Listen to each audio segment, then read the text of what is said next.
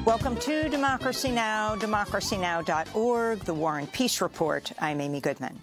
Ukraine's military says Russian forces are very far from seizing the eastern town of Bakhmut after Russia's Wagner mercenary group said Sunday it raised the Russian flag over the decimated city's administration building.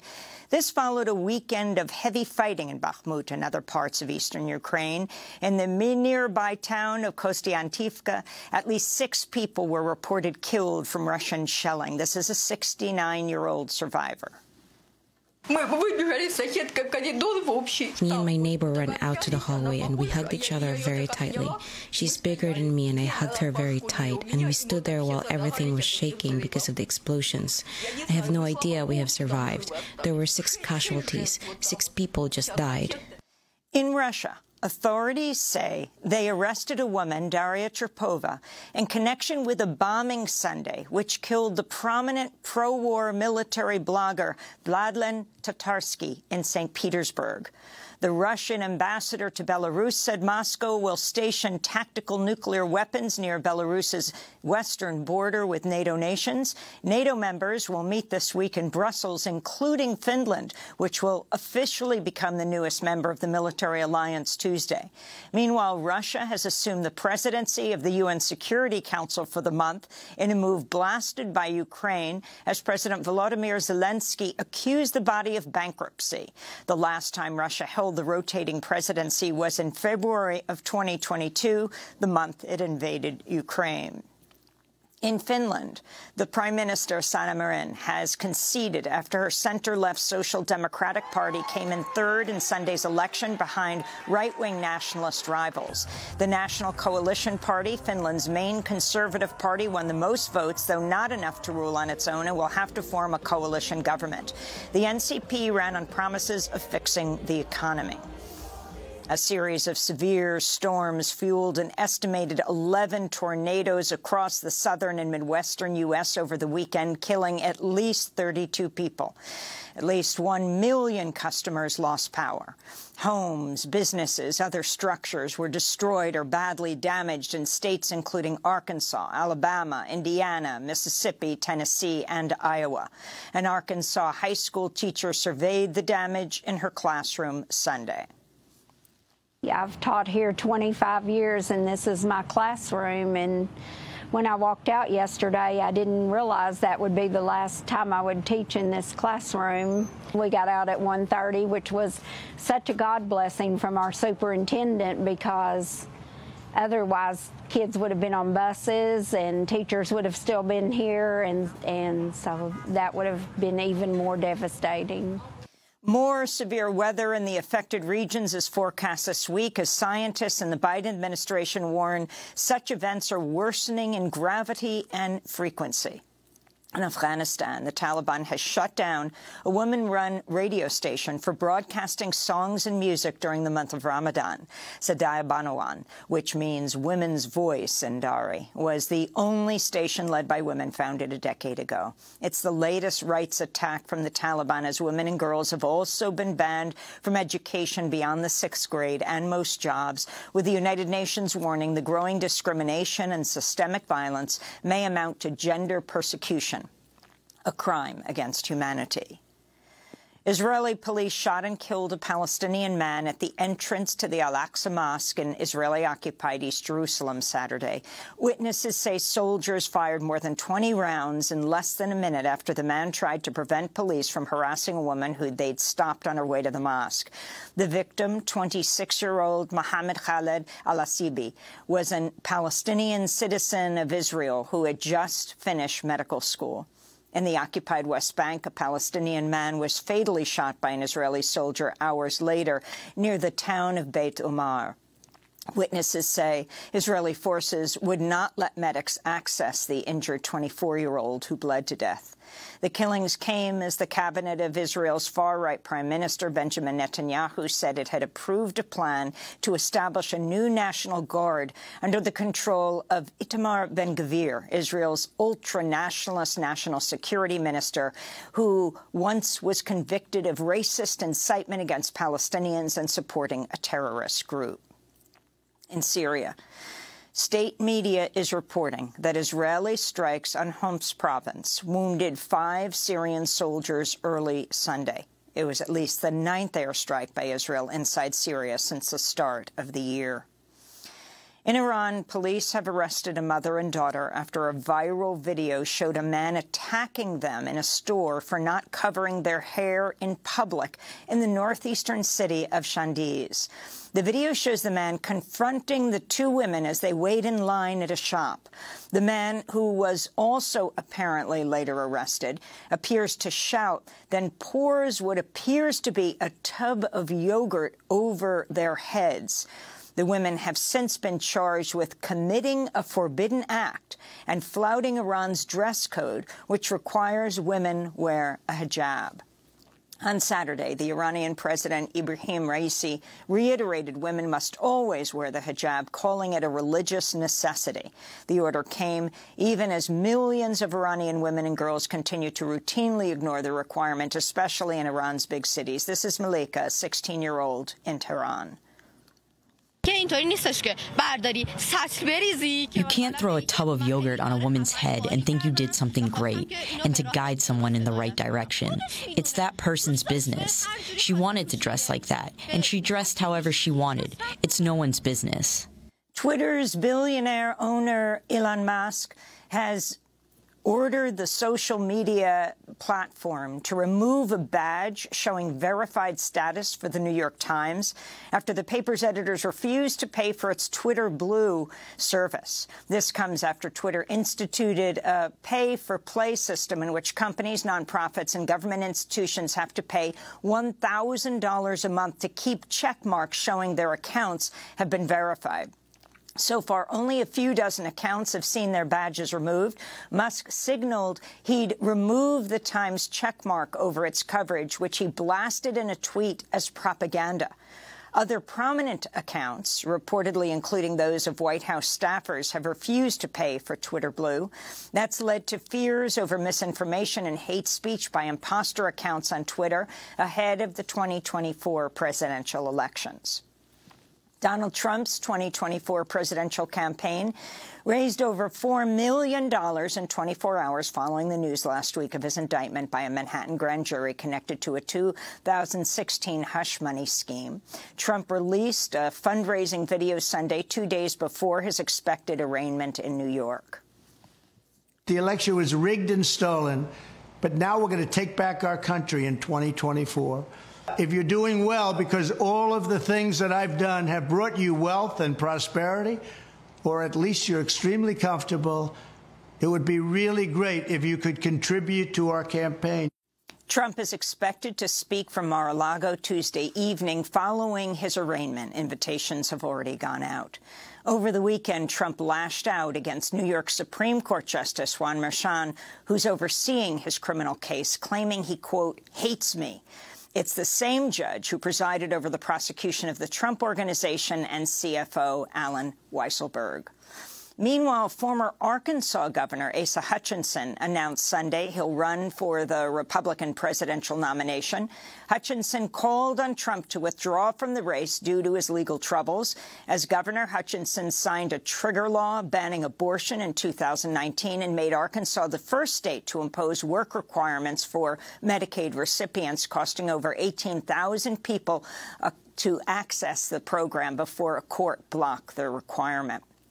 Millions of U.S. residents are poised to lose Medicaid health insurance as protections put in place at the start of COVID-19 pandemic begin to lapse.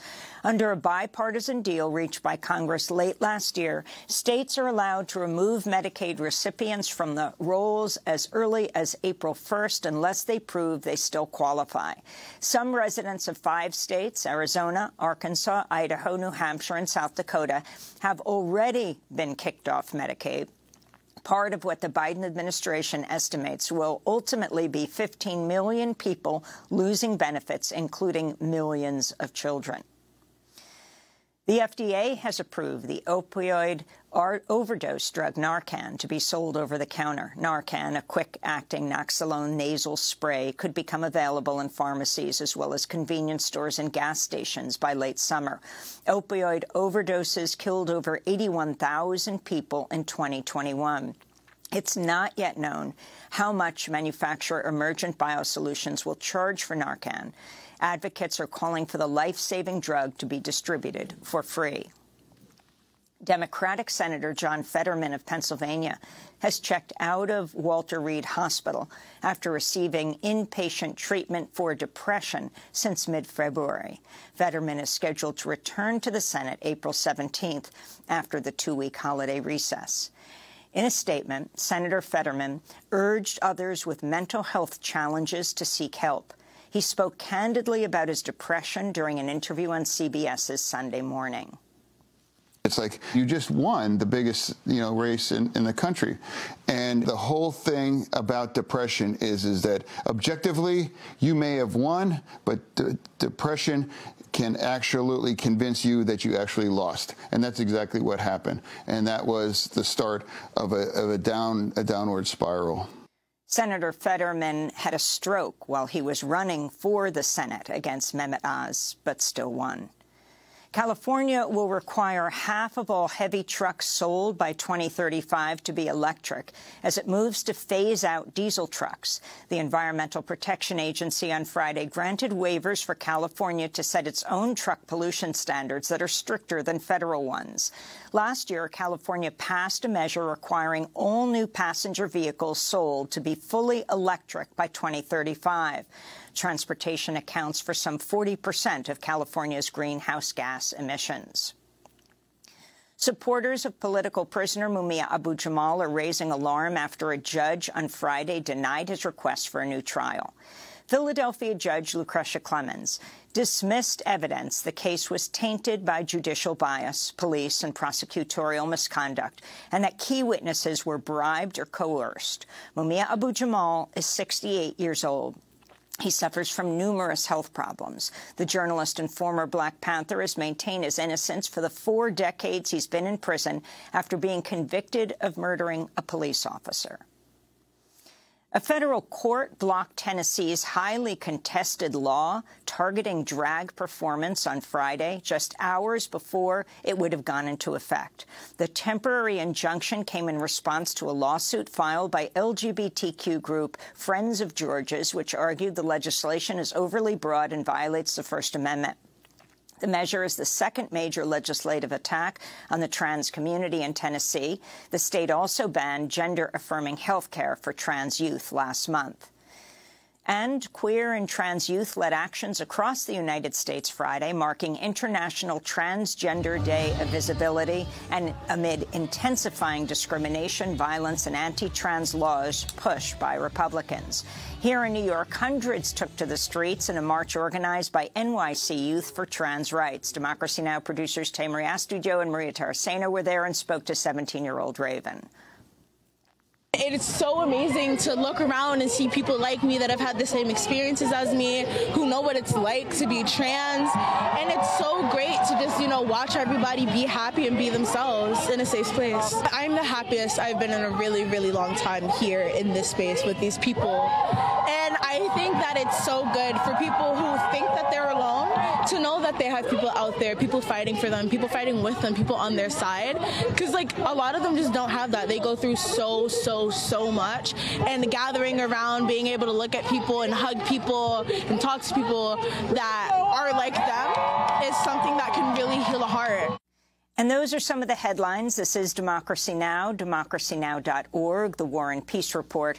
Coming up, the nation's justice correspondent, Elie Mystal, on Donald Trump's indictment, his coming to New York today, his arrest tomorrow, and much more. Stay with us.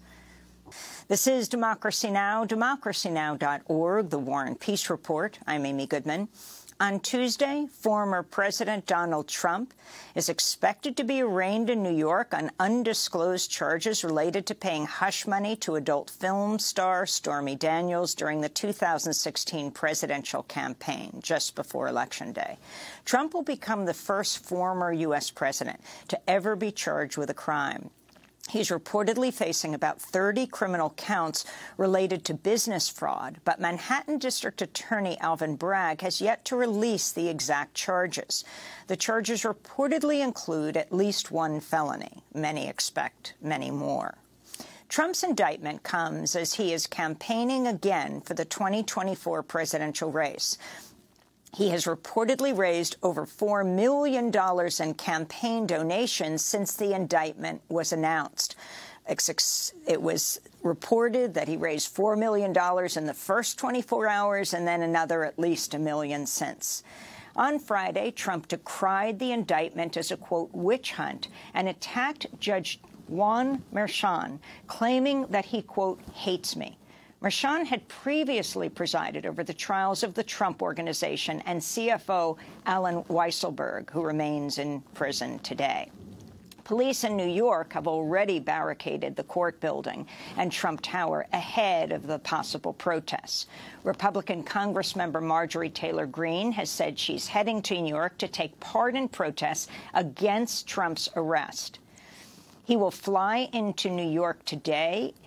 After he's arrested, he is expected to fly back to Mar-a-Lago, and on Tuesday night, just after 8 p.m., is expected to hold a primetime news conference from his estate at Mar-a-Lago, or at least give a speech. Invitations have already gone out to his supporters. We are joined now by Elie Mystal, the nation's justice correspondent, author of Allow Me to Retort, A Black Guy's Guide to the Constitution. Ellie's recent articles include, Donald Trump has been indicted. Don't get your hopes up. Elie, why not?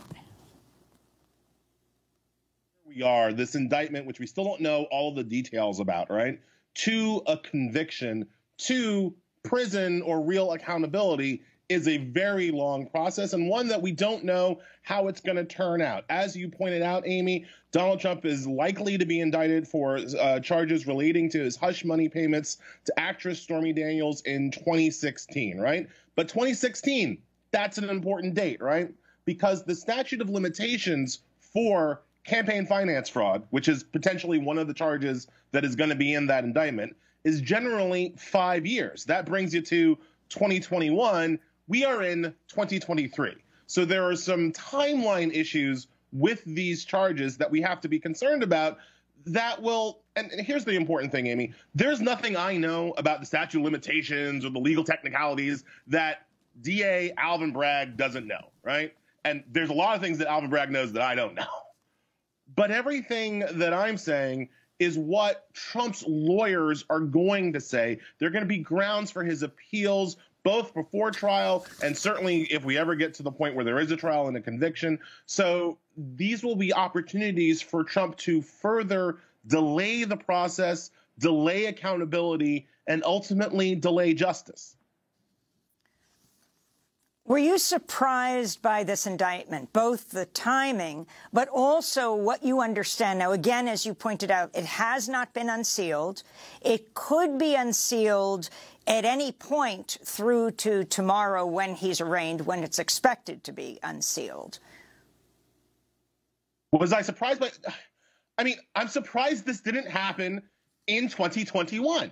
That Donald Trump allegedly committed these crimes, it's basically a matter of public record, right? We know that he paid the hush money to Daniels. We know that he lied about it in public. It's easy to infer that he lied about it on his business records based on the testimony of his former lawyer, Michael Cohen. So all of these charges, all of these allegations have been a matter of public record for some time now, and I have yet to hear a credible explanation for why the Southern District of New York did not bring, that's the federal law enforcement body in Manhattan, for why SDNY did not bring these charges in 2021 when Bill Barr, we assume, did not allow charges to happen under his watch. But once Merrick Garland took over, why weren't these charges brought in 2021?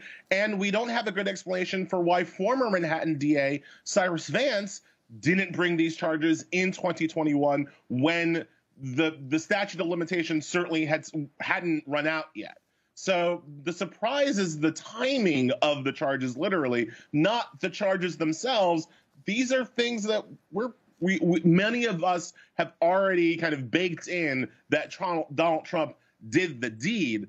The question is, why wasn't he held accountable for that earlier when it might have been easier to do so?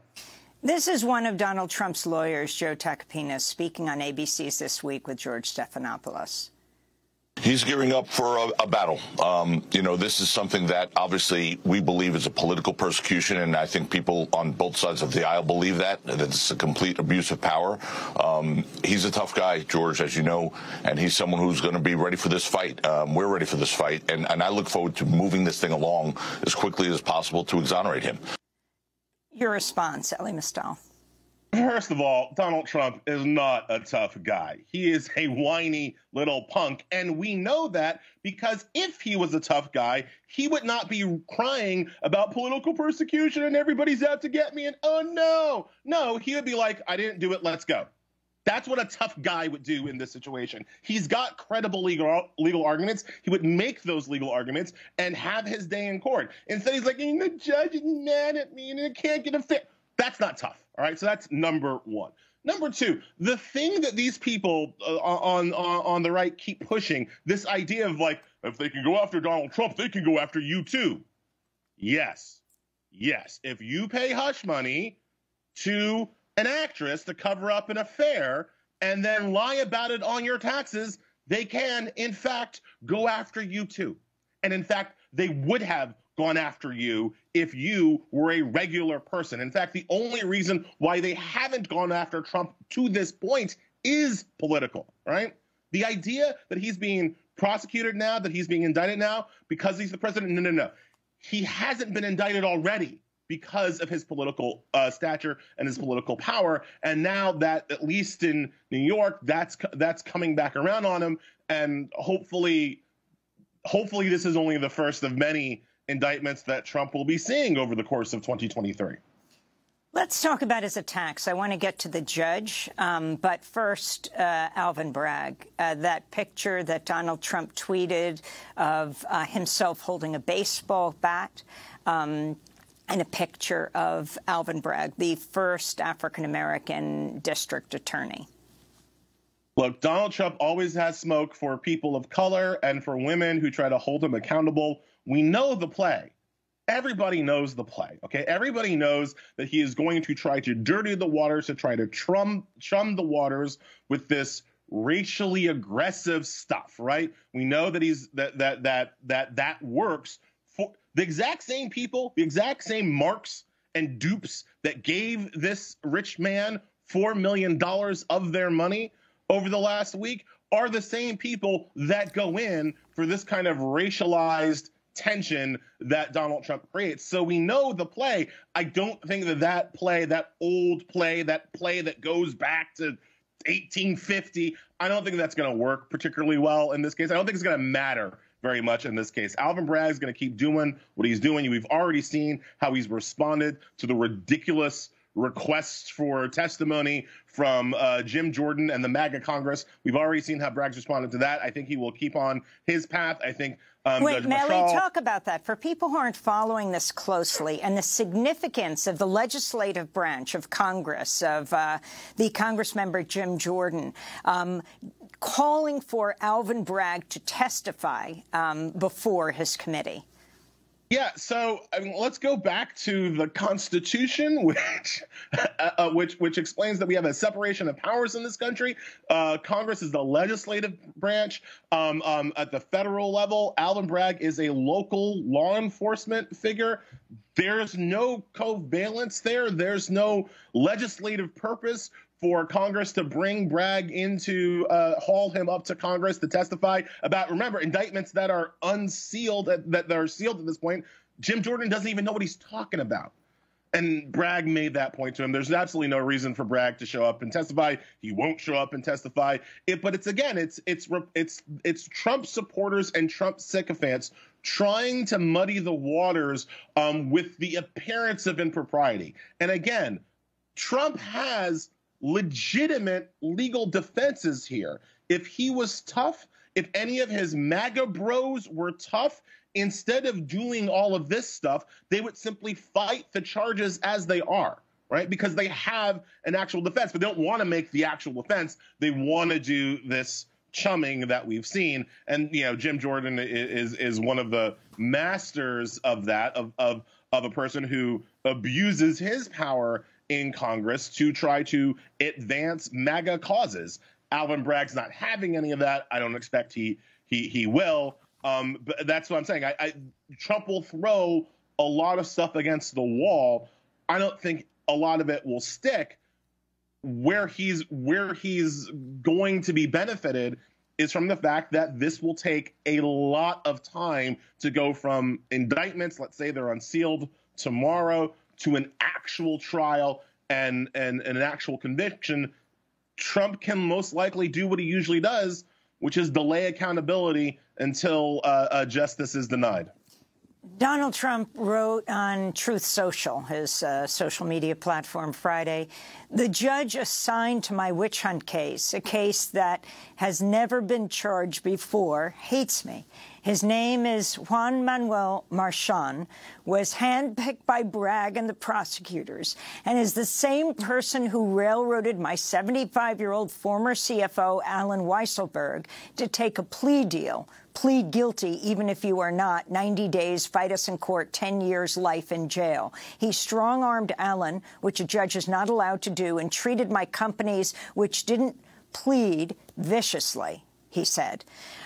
He spelled Judge Marchant's name wrong. Judge Marchant, a Colombian-American.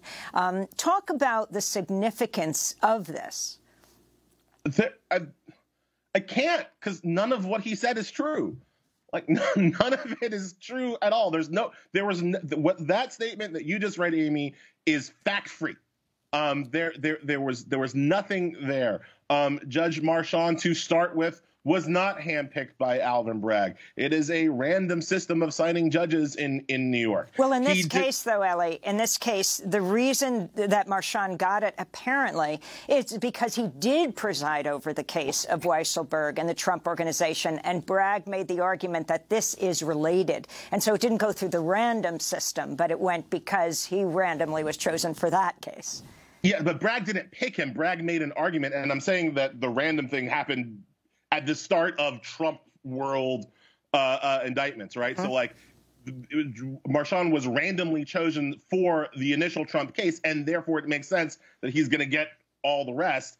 Bragg made that argument, but he didn't pick him, right? There's no ability for a prosecutor to pick the judge that they have. I mean, maybe Trump, because of how he went through impeachment, thinks that it's usual for people to be able to pick their own judges, but that's not actually how it works, right? So Bragg didn't pick him.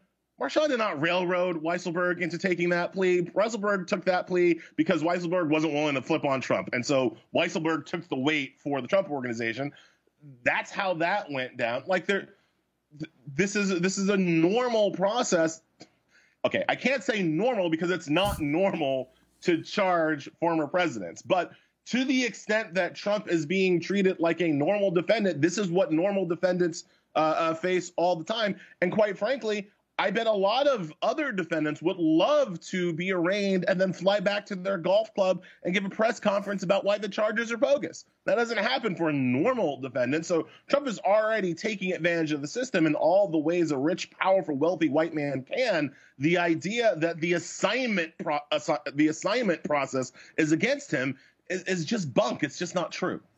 I mean, it's very interesting, the attack on Juan Marchant, because it reminds you of the attack on another judge, on Judge Curiel. This was when President Trump was running for president the first time, and Trump University was being charged with fraud. And Judge Curiel, Judge Gonzalo Curiel, was the judge overseeing that case against Trump University in San Diego. Trump began calling him a hater who was being unfair to him because the judge is, quote, Hispanic, because he's Mexican, and because Trump was building a wall. He put that all together. Again, that works for his base, right? That kind of attack works for the people who are already on his side, which is why I disagree with a lot of the coverage that's coming from mainly mainstream media, mainly corporate media, mainly both sides media, that, oh, charging the president will rip the country apart. No, it won't. It won't rip the country apart. Trump has his base of crazy people, and they will continue to support him, and they will continue to believe the things that come out of Trump's mouth. The rest of us won't. That is already baked in to the system. So the idea that actually holding Trump accountable somehow further divides the country, are you kidding me? We cannot be more divided than we already are, where we have 30, 35, perhaps 40% of people actually believing this man, and the rest of us believing in, like, facts and truth and physics. And Elie Mystal, the call of a number of news organizations, from The Intercept to CNN, for Judge Merchan to allow cameras in this trial, that it is of serious public interest and the public is extremely interested. Your thoughts? I always believe that we should have cameras in the courtroom. Courts should be, justice is best done transparently. Courts are houses of the public. I always think there should be cameras in the courtroom.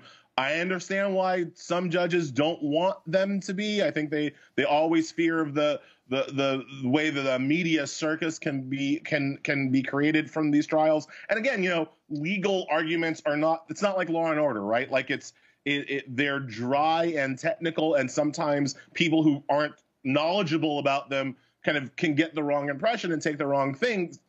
Take the wrong lessons from them. That's why judges resist having cameras in the courtroom. But that's an argument. It's not a dispositive one. It's not a great one, basically. And I think in this case, as in every case, there should be cameras allowed in the courtroom. But it ain't my courtroom, so we'll have to see. We're talking to Elie Mystal. He is The Nation magazine's justice correspondent. And Elie, you wrote an interesting piece about another topic. Last Thursday, a federal judge in Texas blocked the Affordable Care Act mandate for health insurance companies to provide preventive care. Elie, you tweeted, FedSoc judge in Texas gutted the preventive care parts of Obamacare nationwide, so now the party of forced birth won't force insurance companies to cover basic prenatal care. Elie, you have a piece titled "The GOP's War on Obamacare is Screwing Up Its War on Abortion." Talk about what's at stake here. Yeah, so one of the most life-saving aspects of the Affordable Care Act is the fact that it forces insurance companies to cover preventative care. People forget, before the Affordable Care Act, it was actually very hard to get insurance companies to cover preventative care. So if you were poor or even middle class, a lot of times it was more cost-effective for you to get sick, because then your insurance would kick in. Trying to take steps to not get sick would be prohibitively expensive before Obamacare, right? So that's what Obamacare fixed. And of course, because conservatives don't like Obamacare and don't like that there was, don't like the black person giving you health care. How did that happen?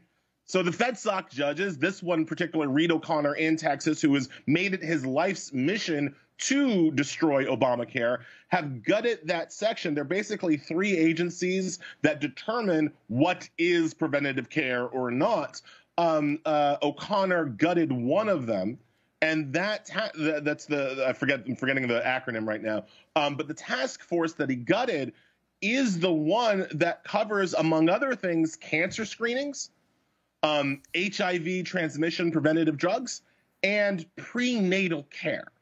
And the hypocrisy of these people who, out of one side of their mouth, will literally force women to give birth, to bring pregnancies to term against their will, but then won't force insurance companies to cover prenatal care. And we're talking about birth control, right?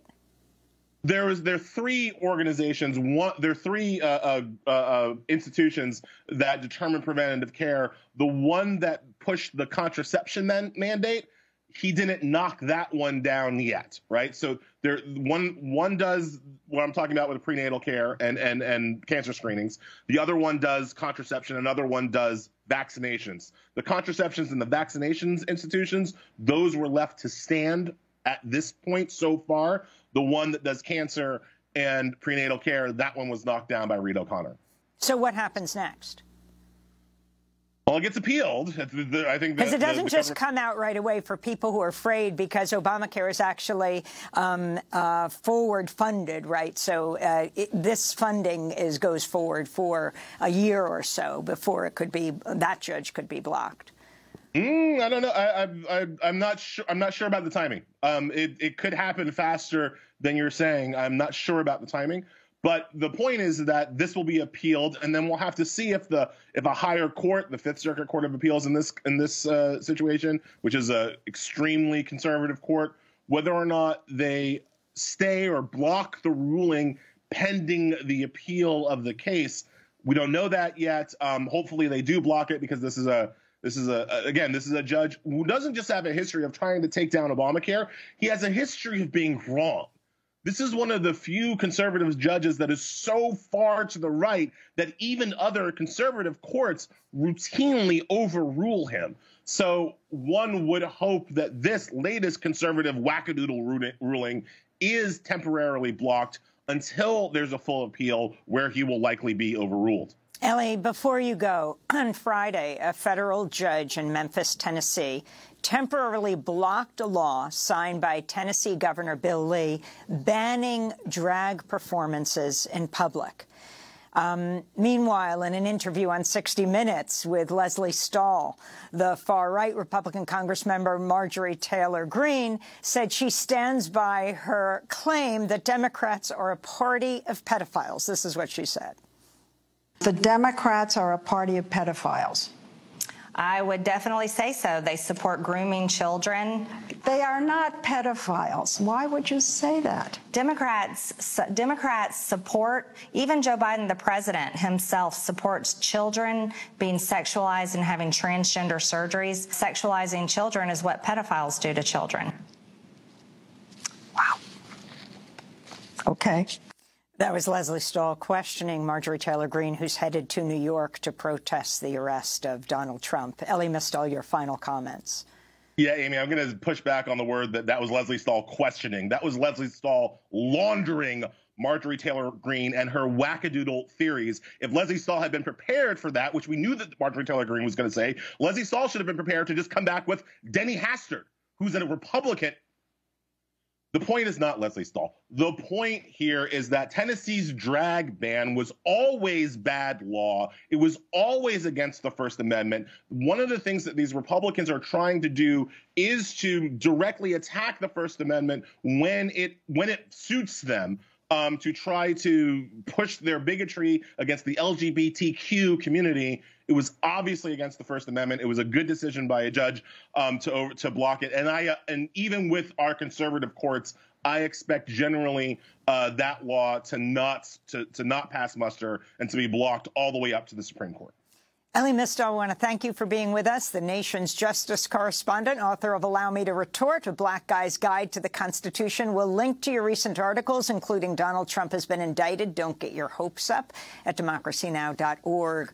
Coming up, we go to Belgrade, Serbia, where we'll speak with former Guantanamo prisoner Mansour Adayfi, who gives his first television interview about how likely presidential candidate Florida Governor Ron DeSantis personally watched him be force-fed and tortured while DeSantis was working as a Navy attorney at Guantanamo. Stay with us. This is Democracy Now!, democracynow.org, The War and Peace Report. I'm Amy Goodman. As former president and 2024 presidential candidate Donald Trump prepares to be arrested in New York on Tuesday, we turn now to look at a growing controversy about one of Trump's likely presidential opponents. That's Florida Governor Ron DeSantis, widely expected to seek the Republican nomination for president. Prior to entering politics, DeSantis served in the Navy as an attorney at the U.S. prison at Guantanamo and in Fallujah, Iraq. DeSantis' time at Guantanamo is coming under scrutiny after a former prisoner named Mansour Adayfi revealed that DeSantis had personally witnessed him being force-fed and tortured. Other prisoners have backed up Adayfi's count. Last month, DeSantis denied authorizing force-feeding at Guantanamo. The Washington Post did a big deep dive on this today, actually, about what you did out there. One of the things they said was that you authorized the use of force-feeding That's some of the that's not true. Yeah, any of the stuff that people just to finish, force feeding the detainees who were on hunger strike. Was that true? So I was a junior officer. I didn't have authority to authorize anything. There may have been a commander that would have done feeding if someone was going to die, but that was not something that I would have even had authority to do. So that's wrong. Yeah, absolutely. That was Ron DeSantis last month in an interview with Piers Morgan. But in an interview 5 years ago, in 2018, DeSantis admitted to CBS Miami that he'd authorized force feeding. I was a legal advisor. For those that were doing... The things that would happen is, the thing you notice the day you get down there is, for these detainees, the jihad was still ongoing. Right. And they would wage jihad any way they can. Now, they're in a facility, so it's limited, but some of the things they would do hunger strikes, and you actually had 3 detainees that committed suicide with hunger strikes. So everything at that time was legal in nature one way or another. So the commander wants to know, well, how do I combat this? So one of the jobs of the legal advisor would be like, hey, you actually can force feed. Here's what you can do. Here's kind of the rules of that. That was Ron DeSantis in 2018 as he was running for governor in Florida. Well, with DeSantis expected to soon launch a run for the White House, we're joined by former Guantanamo prisoner Mansour Adayfi. At the age of 18, he left his home in Yemen to do research in Afghanistan. Shortly before he was scheduled to return home, he was kidnapped by Afghan warlords and sold to the CIA after the September 11th attacks. He was jailed and tortured in Afghanistan, then transported to the U.S. military prison at Guantanamo in 2002, where he was held without charge for 14 years, many of those years in solitary confinement. Mansour Adayfi now joins us from his home in Belgrade, Syria. In 2021, he published a memoir titled Don't Forget Us Here, Lost and Found at Guantanamo. Mansour Adayfi, welcome back to Democracy Now! Hi, Amy. Nice to see you again. Good morning, America. It's great to have you with us. You're actually speaking to the world right now at democracynow.org. You were detainee 441. Explain your connection to the current Florida governor, DeSantis. That back to 2006. As you know, let me give a brief introduction. So why we went on hunger strike in the first place. As you know, we were transferred to Guantanamo, spent years without any kind, until now, without charges or rights and so on. By the end of 2002, General Jeffrey Miller arrived and he turned the Guantanamo into an experimenting lab, and the situation got only worse every month and every year. By 2005, we managed to organize a mass hunger strike that embarrassed the U.S. government. The camp administration at that time tried to negotiate with us to stop the hunger strikes so they can improve the living condition in the camp. We agreed, but it was just they were buying time. By the beginning of 2006, a new medical team, a new camp staff arrived. One of them was a young, handsome officer who came to talk to us and told us he was there to ensure that we were being treated humanely. And we talked to them about why we were on hunger strike, what were our demand. It wasn't jihad, as he said, and what people always try to turn our actions in Guantanamo as a jihad or Al-Qaeda activist cell. That way used to tell us all the time. So these were our demands: stop the torture. We were asking for them to improve the living condition in the camp, and he was talking to us and assured us that everything will change and he will make sure that we be treated humanely. Only 2 months, I think even less 2 months later, we were dragged to solitary confinement, different camps, different blocks. A new medical team arrived, and they start forcing feed us. And I'm not saying no problem with the force feeding. The use of the force feeding as a mean of torture. I was taken to non-former block in Camp 2. I was tied to a force-feeding chair, I couldn't move at all. I could only breathe. Guards bring piles of Ensure, and they started with the nurses pouring can of Ensure one after another. The only way you eat. So during the feeding, a group of officers arrived with the interpreters, with the interrogators, campus staff, medical staff. They were behind the fence, and I saw one of them was Ron DeSantis in a military uniform, and he was while I was screaming, yelling because I couldn't breathe of the inshore, and was like I was bleeding because they really insert a thick tube through my nose. So I was like calling them, asking, and he was actually laughing, looking at the other officers and smiling. So this is my first encounter, second encounter with the Ron DeSantis.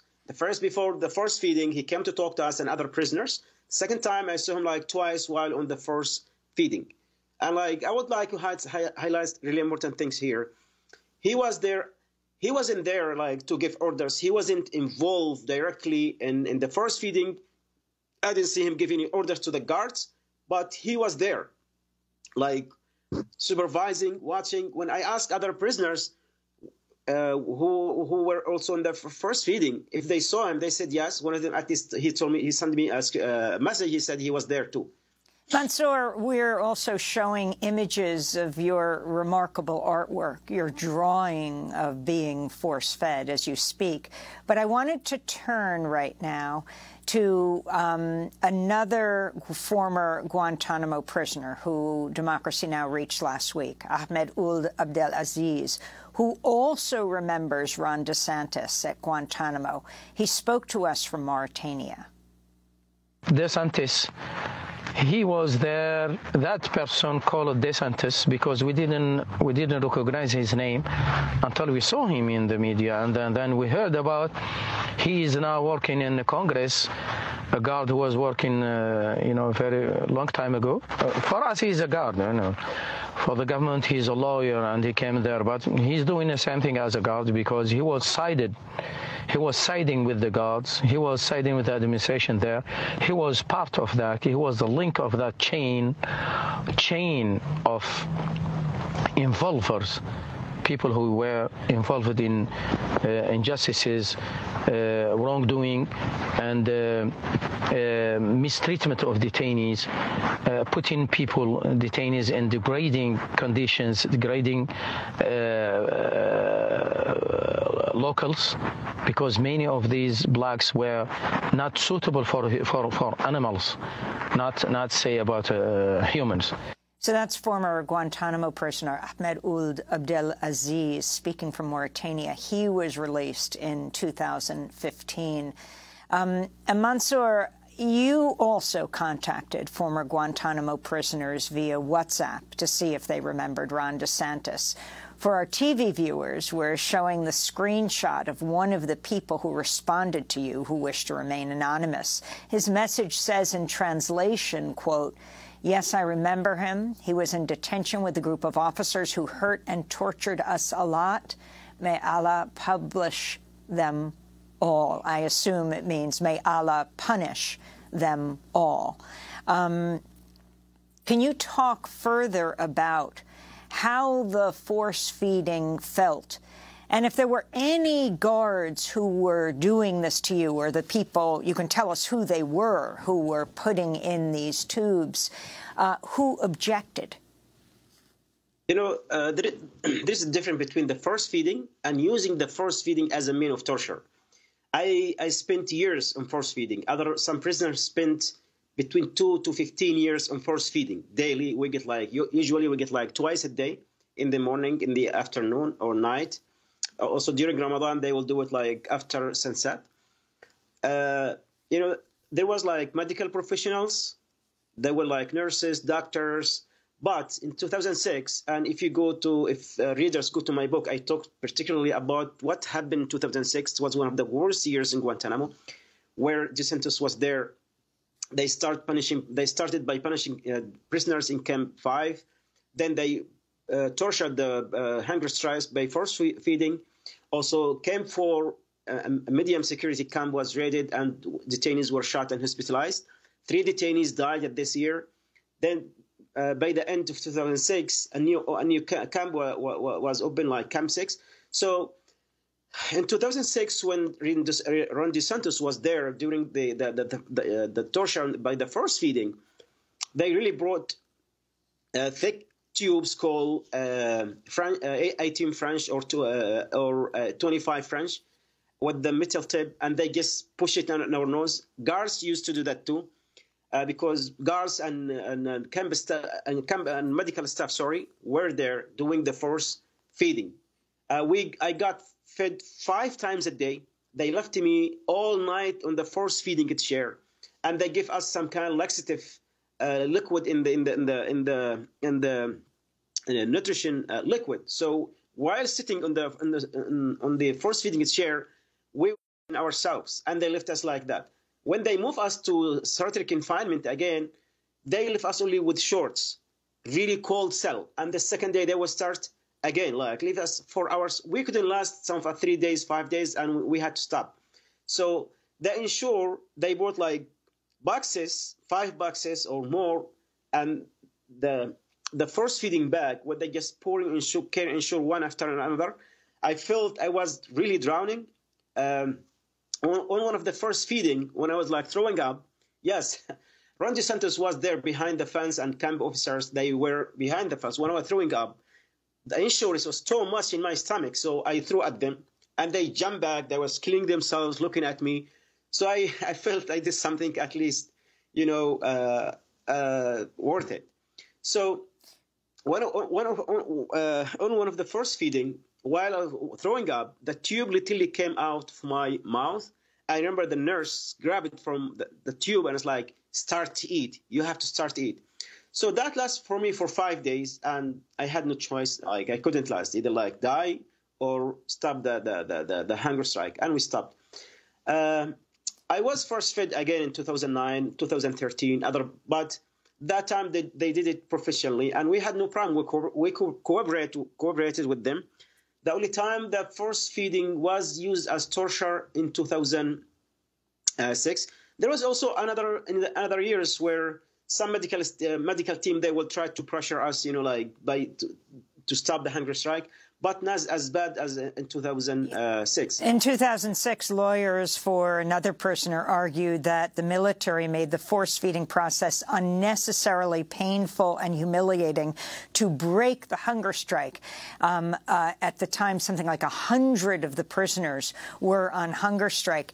I wanted to ask you why you think that Ron DeSantis, now the governor of Florida, has hardly mentioned his time, his experience at Guantanamo in his new book, The Courage to Be Free, and also ask you about his time in Fallujah, which is very interesting.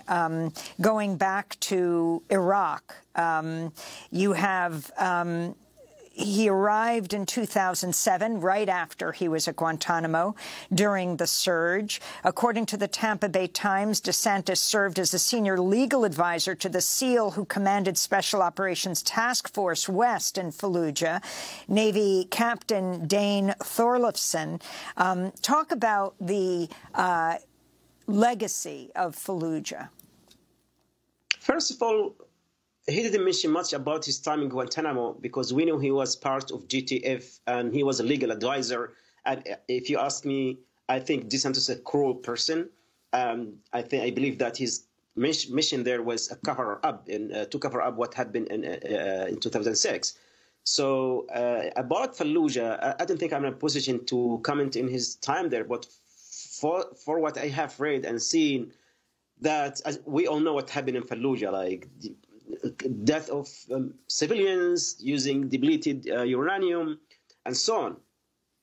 So I would like to say one word to Americans: just watch out from that person. Someone who bent the truth to serve his own political interest. Mansour, we're going to do a second part of this interview and post it at democracynow.org. You just wrote a Comment is Free op-ed piece in The Guardian about a Biden administration decision around the artwork of the Guantanamo prisoners. And we're going to talk about that and also show more of your images that you drew while in Guantanamo. Yes, Mansour Adayfi is a former Guantanamo prisoner, detainee 441, imprisoned without charge for 14 years and 7 months before being released in 2016 to Serbia. We spoke to him in Belgrade. His memoir is titled Don't Forget Us Here: Lost and Found at Guantanamo. That does it for our show. Democracy Now! Currently accepting applications for a digital fellow. Go to democracynow.org for more information. I'm Amy Goodman. Thanks so much for joining us.